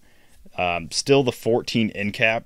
It's still not a figure that I love because it just has so many faults in my opinion. But he also has like a trait. He's got a special speed power. The original one had no speed power at all. And then enhancement is like half of his dial, which never really made sense to me for a figure with no range, why he would have enhancement, but the new one kind of makes up for that with, having like more to do with like himself kind of thing. And so, yeah, I think they improved a lot on that. There's a few things I didn't like about it that I liked about the older one. Of course, dial length in older figures is always better. And then I also put down the Mandarin rings as far as relics/resources go. I like the wording on objects now. I don't like how you had to roll for relics. It almost always made it more sensible to play like the resource rather than like sitting and spending 2 turns trying to equip something. So I really like all of the Mandarin rings that are out now. I don't think I'll ever use half of them, but I do like the fact that they also made a Mandarin that can just have them all like on his card technically. So that's really cool. Yeah, there's a lot of like stuff about the rings that I like. The fact that even though you're limited to 3 things technically on your starting force, you can equip 2 rings, even if like you're just, Big Tony from down the block or whatever. You can have 2 rings. I like that. Probably my favorite update is going to have to be, and I think this is like one of the best glow ups too, is going to be Mjolnir. Going from a super hard chance of needing a 6 to roll and get Mjolnir to a power action for literally anyone to be worthy of Thor's hammer, but okay, whatever. Yeah. And then Thor's hammer being crazy good with the close attacks from range and all the stat mods that you get. So yeah, I think Mjolnir is probably the one thing where it's like the update is quite substantial, I would say. I don't know if we ever got into this, but Exospecs has more qualifiers than Mjolnir. You have to be at least 30 points and a standard. Put on a pair of 30 points to put on the Exospecs, but to wield the power of Mjolnir in 2017 to 2019, all you had to do is be able to stand on something and equip it. Live, yeah. Or have quite literally a monkey dressed as Batman drop it off for you. Then you could pick it up. Oh, That funny. Remember that? The old Bat Ape sidestep super strength trade. Yep. Good times. Times. So next up is, what is a newer version of something that was old? It's way worse. Where you're like, man, why even bother remaking it if you're going to make it this terrible? Like the opposite of a glow up. Go up, if you would. I don't know. Go for it, Simeon. So I originally put down Firelord because when they were first talking about the new one, I was like really thinking of like some way to like recapture what he originally did, and there's nothing about him that really does that in my opinion. But he is okay. I also said this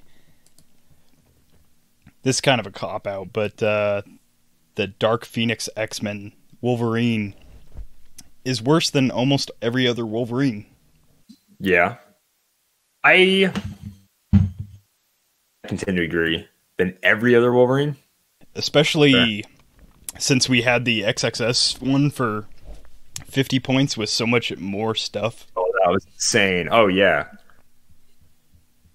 Well, what I thought got way worse was the very first resource we had, which was the Infinity Gauntlet, to what it is now, purely as like the 30-point objects, where I believe it was like 50 points. I don't remember how much the Infinity Gauntlet resource was. I never actually owned one, but playing against it, you're like, dude, this thing is insane. Ramping up the gauntlet really didn't take too long to get it at full power, versus now, instead, we have one gauntlet that will just hurt you for picking a power, then one where you can choose some powers to be defensively good against, and then have power cosmic, which is like, okay.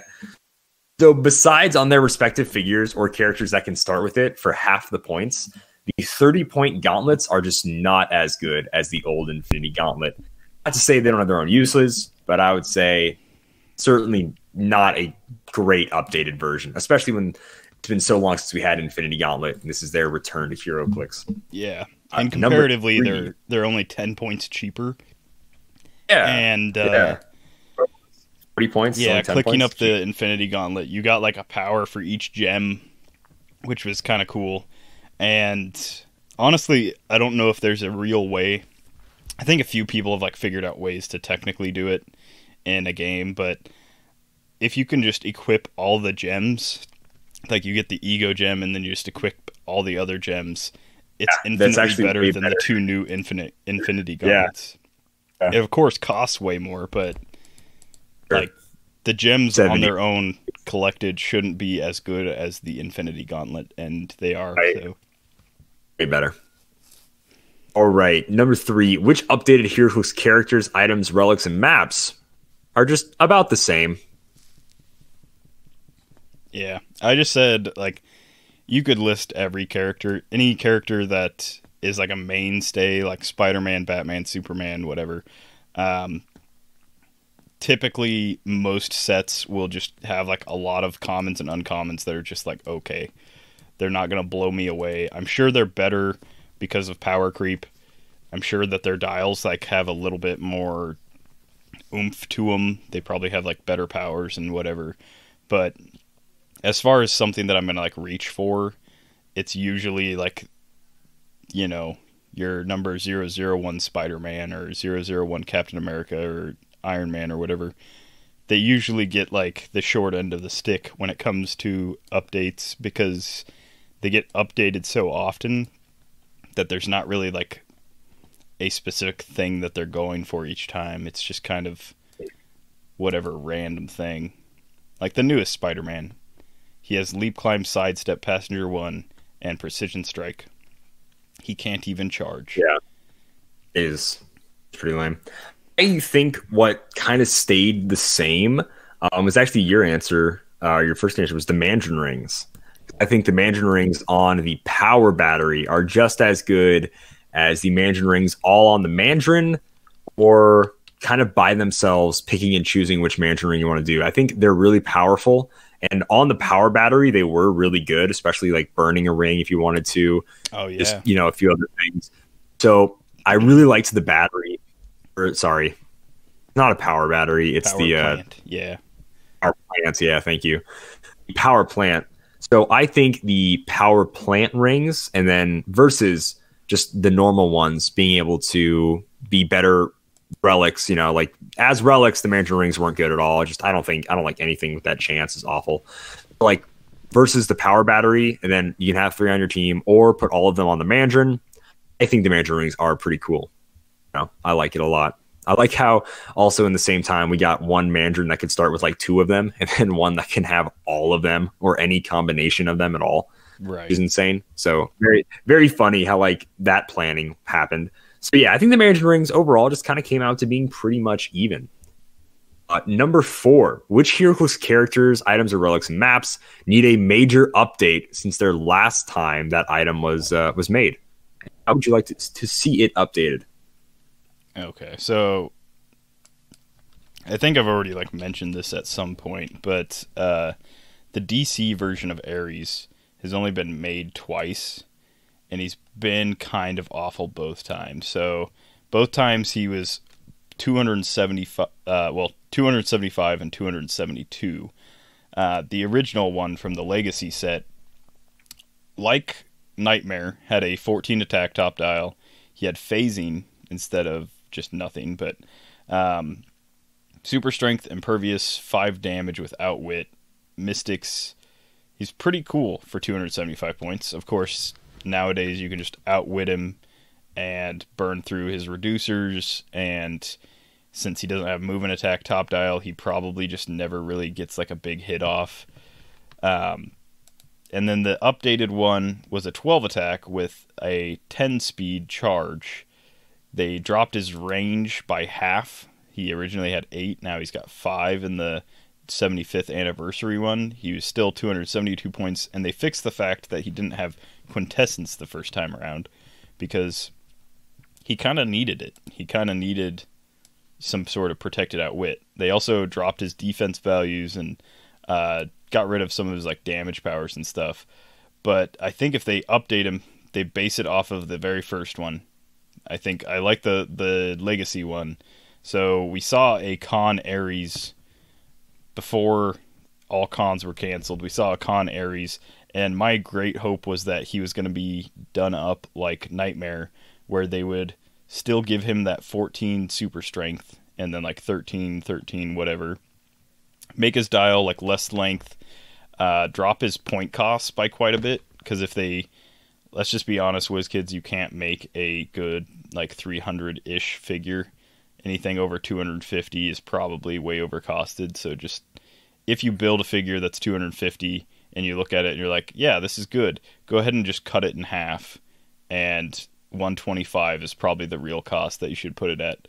So let's say they make this guy for 125 points, and he's still got like, 12 speed charge, 8 range, 14 attack, 19 defense, 5 damage. That's an Ares I'd play. I mean, let's not give him a stop click or make him like super crazy, but I think like as an opening attacker who still has to like close the gap, he's got to like charge up in there, whatever. I think that like a 14 is pretty solid. Like, we haven't seen that much stuff out of the Ultron that has a 14. We definitely haven't seen anything out of that Nightmare with a 14. So I think if you remake Ares, I mean, even like 200 points, if you build it right, like it'd have to be like Dark Side, in my opinion. The 200 point Dark Side is a pretty cool figure, but the whole like big point guy that can phase anywhere, it's like, that's really cool. It's super cool that he can just like phase up next to somebody. What's not cool is that there's no follow-up and he just gets like pummeled. So it's like, yeah, I can phase 12, but then I just stand there. And if they don't move next to me or into my line of fire, then I just don't do anything until I phase again, or until they like, actually come at me. And at that point, it gives them the advantage. So yeah, DC Ares, give him some move and attack. Give him something like Dark Side, something that like protects him. And then an item, I'd really like them to make a like tank turret again, like some sort of heavy object that not necessarily is like can't be destroyed with object attacks, but maybe you get like 2 or 3 object attacks out of it. It'd be cool to pay like 5 points for an object that like your opponent could TK it, but it only like takes like 1 counter off of its card, and you've got like 2 left or something, and so you could still pick it up and hit him with it. Yeah, that used to be like my go-to object too, the tank turret, right up until like they made ultra heavies just like a normal thing. I'm like, oh, now they're gone again. So like, yeah, you could theoretically make like another tank turret like object, which is pretty funny. What did I write down? This is number 4. I think an update, it would have to go with a character whose first time was incredibly lackluster, and that would be Killer Moth. He needs an update. As soon as he came out, he was trash. He was terrible. Make him fun and make him wacky. So like in the same set, they made, this isn't the same set, I guess. This is a set later, but other character that is kind of the same way, a lame Batman villain, but that has a cult following, is like Kite Man. Kite Man does his job. He's a dude with a kite. He can fly. He can carry 2 people. He's effective. He's cheap. He makes sense. Killer Moth is way too many points. Like, he should be 40 points, like 25 points less at the very least for that dial. If not like 35 15 points like less. You've got a Mary Jane that's 15 points and can make 3 incappers with better stats top dial than this guy. Killer Moth so badly needs a remake. Like, just it sucks that like we were so excited to finally get him, and they made him so terrible. So yeah, Killer Moth needs a remake like crazy. More so than I think a lot of characters. Yeah, and give him like give him some flavor. Give him like a trait or something that like actually. Boring. Like, he's just got standard powers. Like, sure, the flavor text is fun, but... Mobile, my dudes. He has the moth. Like, that's hilarious. You cannot make some of this stuff up. Killer Moth's a great character. He's awesome. And he done him dirty. He done him dirty, WizKids.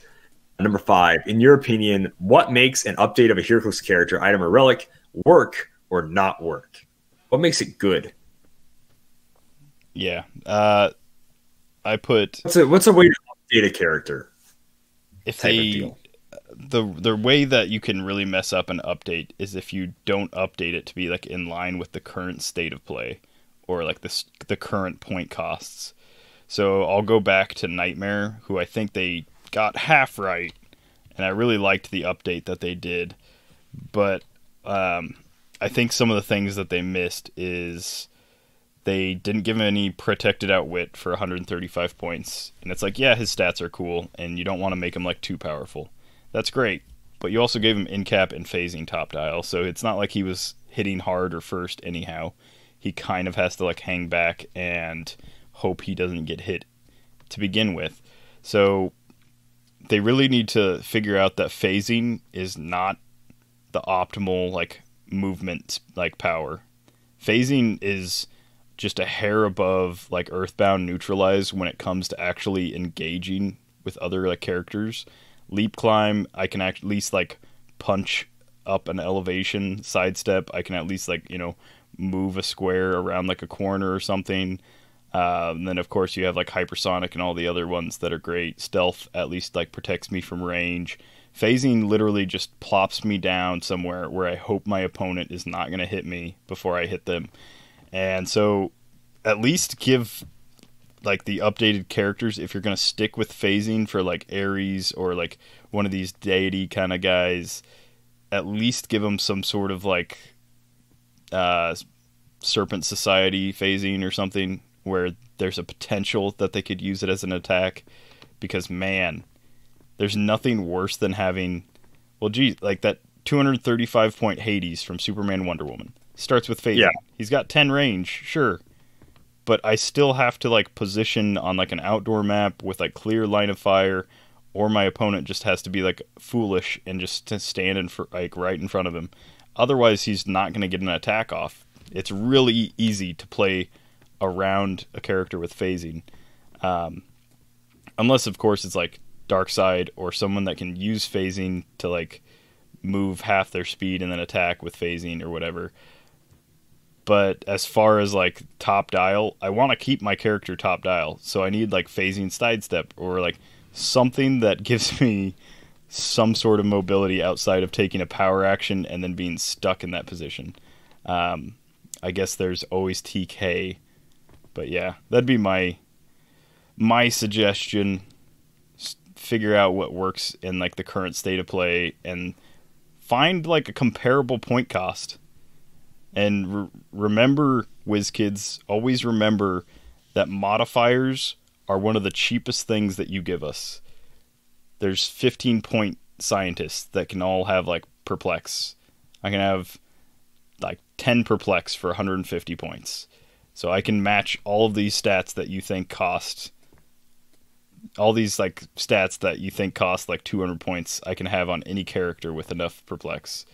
And it probably won't even cost nearly as much.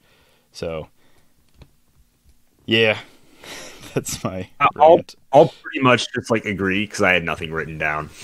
I was just like, I don't know, just make them better. That was like my thought, I guess. Number 6, so I'll answer first on this one. Which Heroclix characters, items, relics, maps, blah, blah, blah, that have never been updated should get updated? And how would you like it to be updated? So this is a keyword that I love. I love playing it, and I like playing it because it is a bad named keyword.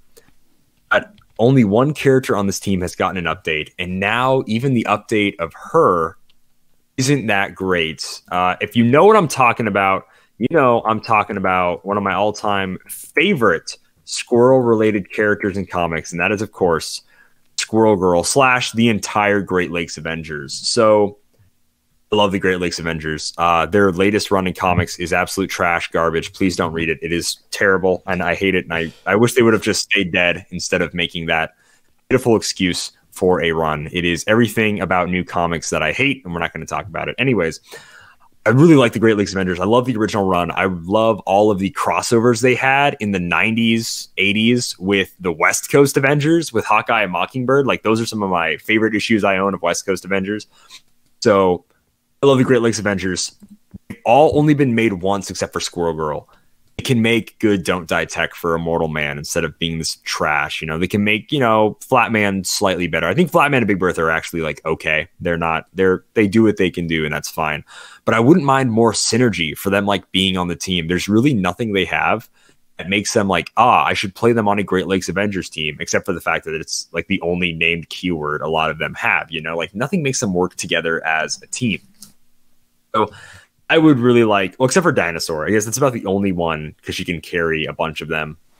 That's about the only one that works. But like, I really want a new Great Lakes Avengers just set of figures, you know, like, and you can make them have bad stats too. Like, and even the latest Squirrel Girl for 85 points gets down to like a 15 defense, 1 damage, 9 attack. You know, a 9 attack is the majority of her attacks on her dial too, by the way. It's rough. I know she has stat mods, whatever, but still, like, I really want the Great Lakes Avengers more than any other like keyword to be remade. I would really love it. Mostly just because Mortal Man's one of my favorite characters of all time. He's just really fun. He's great. And he should be better than what he is. Like, being like legit awesomely immortal and stuff. Like, he should have a power. He should have a lot of cool powers. And I'm not going to talk about him on air, but like, I really want a new Immortal Man. He was the first rare I ever pulled and the first booster of Heroclix I ever got.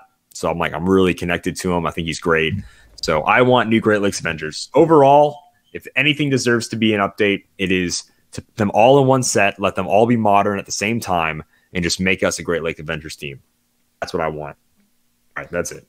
All right. What do you want? What do you think needs to be updated more than anything? I really want a new Alpha Flight. So Alpha Flight hasn't been fully made. Really, it hasn't been fully made like at one time ever. But the best it like ever got was when Invincible Iron Man came out, and they had most of like the mainstays in there. Currently, and like even including like some older sets, currently there's only 4 figures with the Alpha Flight keyword, and 2 of them are Wolverine with the same sculpt. Well, no, one's the deep cut and one's from X-Men Animated.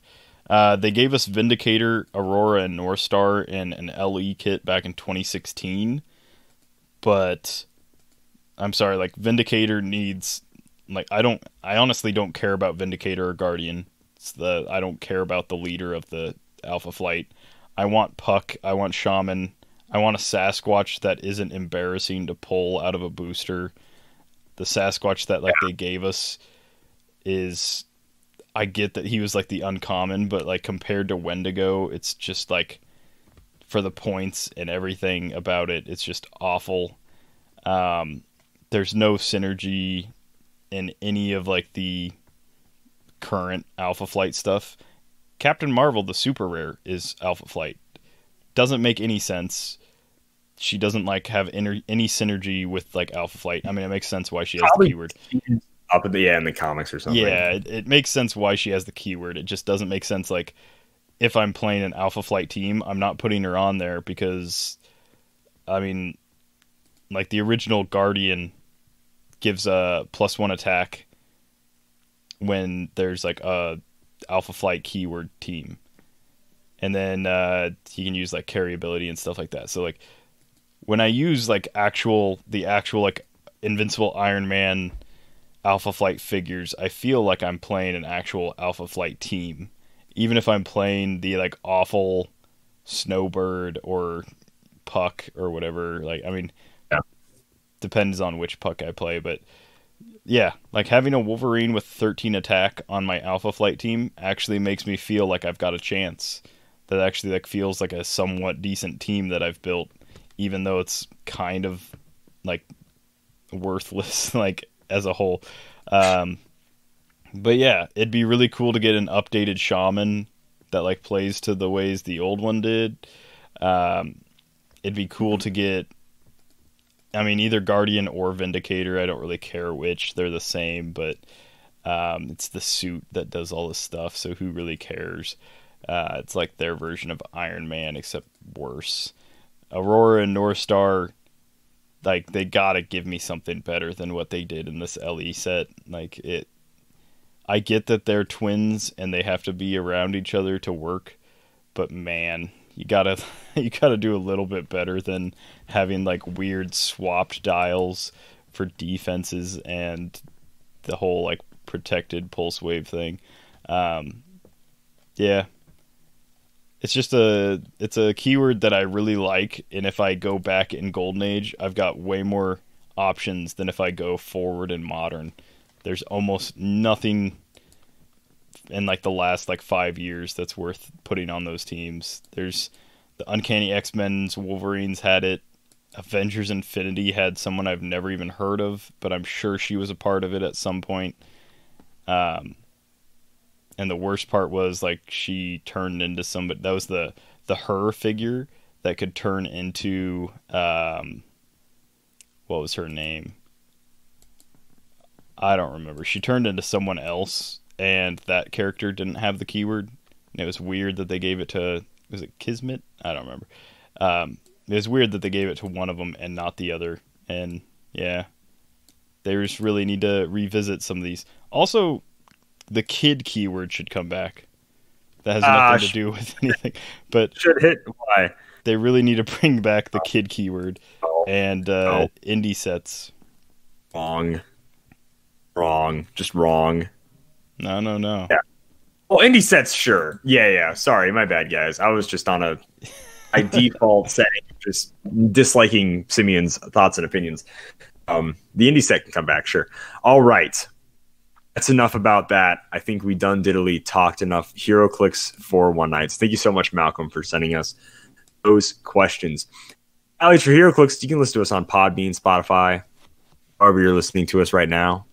Apple Podcasts, whatever it is, and whatever you listen to us on, go ahead and leave us a review. That really helps us out. Let's if you enjoy the show, let other people see that the show exists when they like search for it and stuff. So definitely leave us a review. It really helps us out. You have no idea.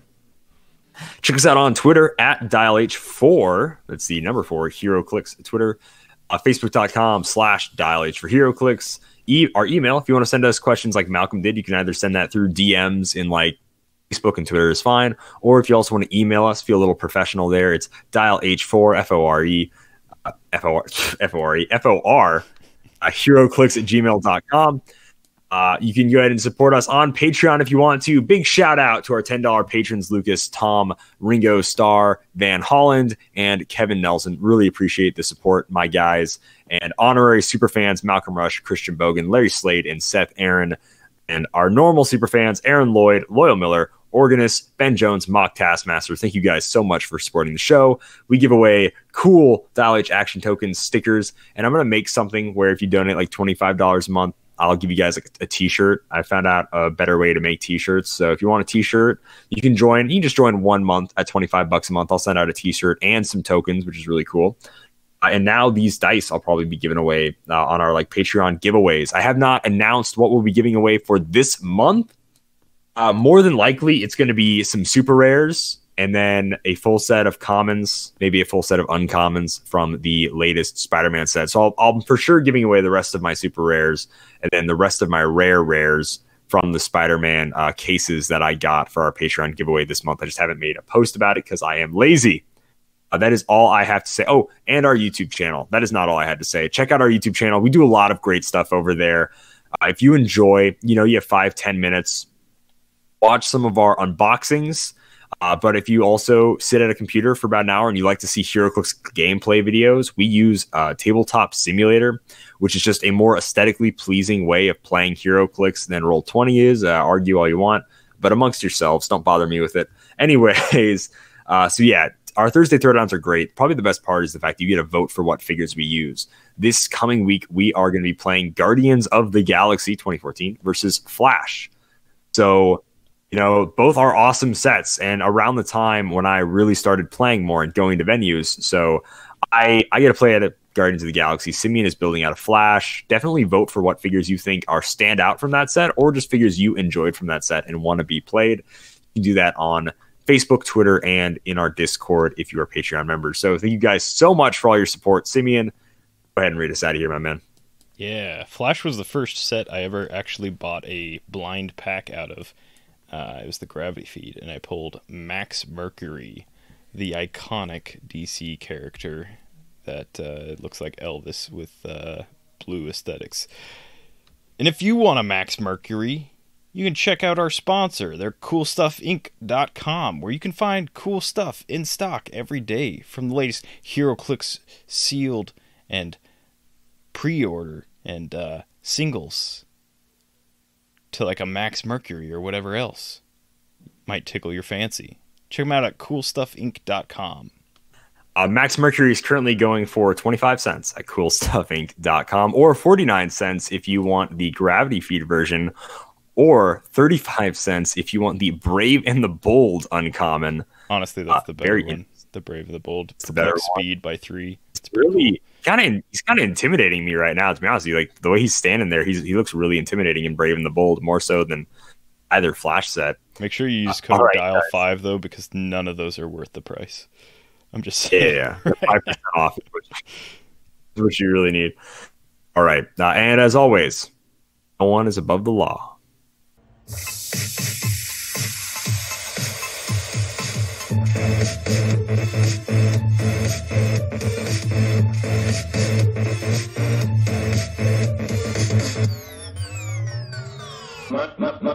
Myself.